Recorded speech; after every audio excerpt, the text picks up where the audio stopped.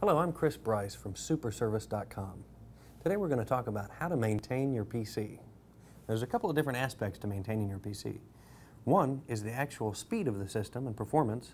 The other is the exterior of the computer, trying to keep things clean and keep dust and that from collecting. So we'll talk about the actual software side of things first. Maintaining your PC software-wise is actually pretty simple. The key to remember is don't add a lot of software that you don't need. People tend to look at the free softwares out there like virus checking softwares and Google Toolbars and things that you can add to your computer, and they add as many of those as they can because they're free. I would say to try to stay back from that.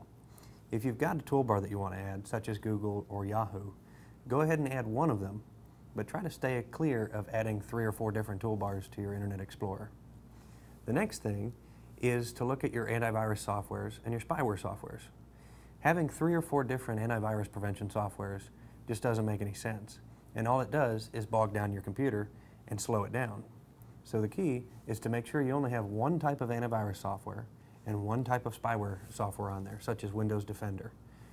Keeping those softwares to where you're not adding a lot every day will definitely make the speed of your system stay maintained. The next thing to look at is the exterior of the computer, the actual cleanliness of the system itself, keeping dust down and keeping debris out of the fans in the back and that. The easiest way to do that is with one of the canned dusters.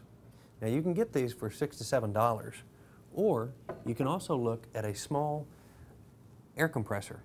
Now the air compressors you can buy for $50 to $60 at your local Walmarts or Targets, and this will allow you to save on not having to continuously replace those air dusters.